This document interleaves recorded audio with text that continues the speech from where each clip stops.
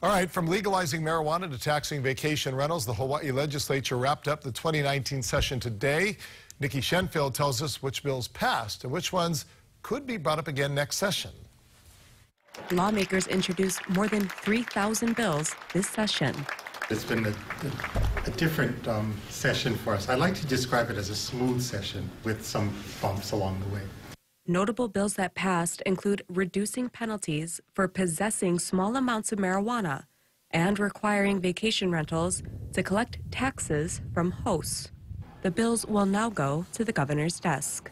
And, I am concerned, and as I've talked with governors from other states who have gone to recreational, people assume that once it becomes recreational or decriminalized that it's legal, and it's not legal by federal law. And I think that becomes the confusion, and that's always been my concern. As for vacation rentals, Senator English says he hopes counties will make a choice on whether to enforce them or not. We have held off for about 5 years, maybe more, on passing legislation to collect taxes, waiting for the counties to establish whether or not they're legal or illegal. We simply could not wait any longer. Although raising the minimum wage didn't pass this session, the House says they'll push for it again.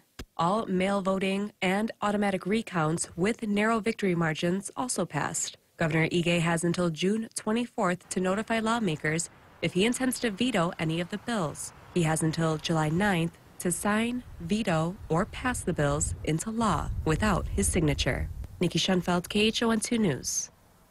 All right, back to the big